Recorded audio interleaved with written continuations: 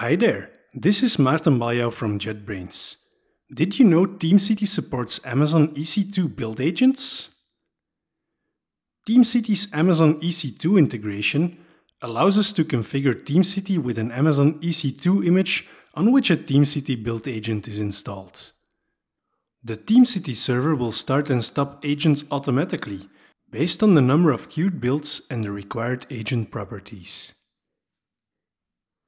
In this screencast, we'll connect a pool of EC2 build agents to an already running TeamCity server. Let's walk through the steps that are required to get all of this working. First, we need an EC2 image with a build agent installed. We can launch a new EC2 instance, give it a name, and then select the base configuration for our build agent.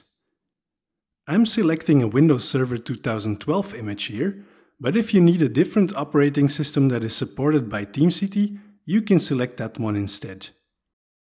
Next, we have to wait for the machine to start. Once it runs, log into it and install all required prerequisites for your build agent. On the machine I have here, I would install all .NET Framework versions to ensure I'm able to build .NET projects. On a build machine for Java, you would install the correct runtimes and JDKs for your projects.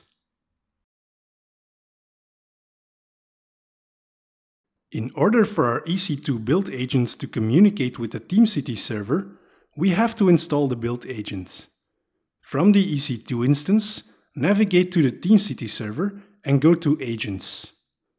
There, click Install Build Agents and use the preferred way of installation. On my EC2 instance here, I will run the Windows installer. But note that the build agent can also be installed using Java WebStart or by downloading and extracting a zip file. This last option can be useful in a console-based system, for example on a Linux-based build machine. We can install the build agent like any other one.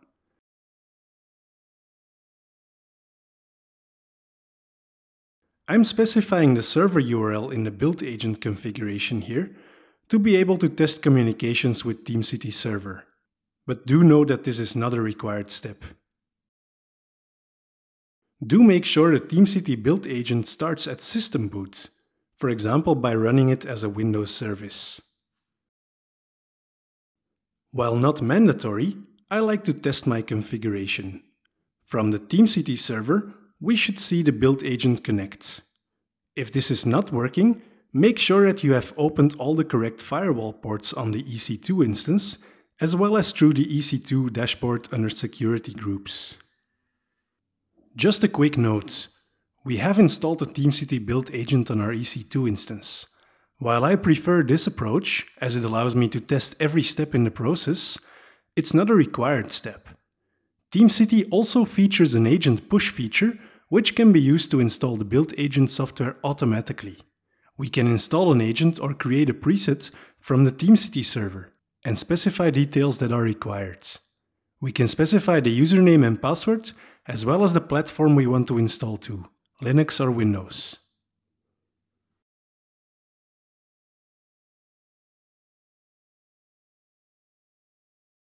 We can now start making a template out of our build agent. It's recommended to remove temporary files and content logs from the instance before extracting an image. More on that can be found in our documentation. We can stop our EC2 image and extract an image of it, a so-called AMI. This AMI, or Amazon image, will serve as a template for our build machine. Later on, TeamCity will use this image to spin up new build agent instances. The creation of the AMI takes several minutes, after which we can configure our TeamCity server. Do make note of the AMI image ID. We'll need it later on.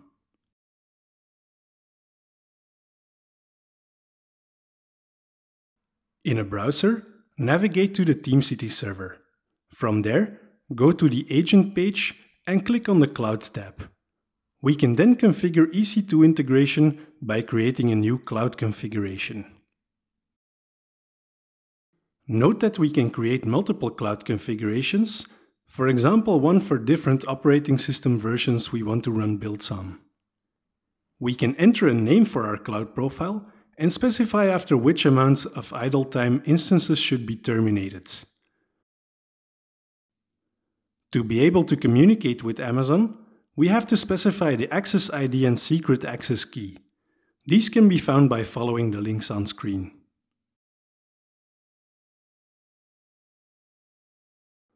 We can specify the location for our build agents, the availability zones, key pairs, security groups, and so on.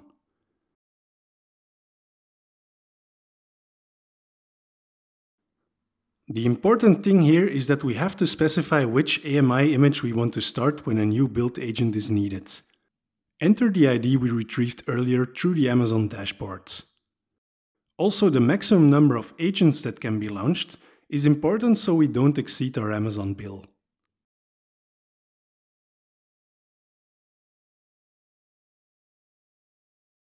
When going back to the Agents page and click the Cloud tab, we can see that one instance will be launched immediately after creating a cloud configuration.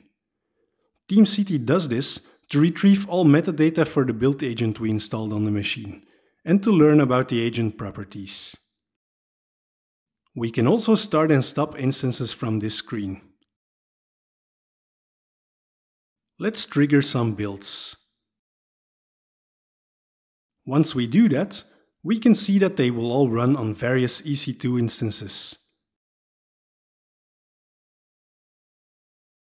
After a build agent has been idle for a while, we can see from the Build Agents tab that the instances that were spinned up are also being terminated to reduce costs. For more information, check our documentation page. Thank you for watching. Until next time.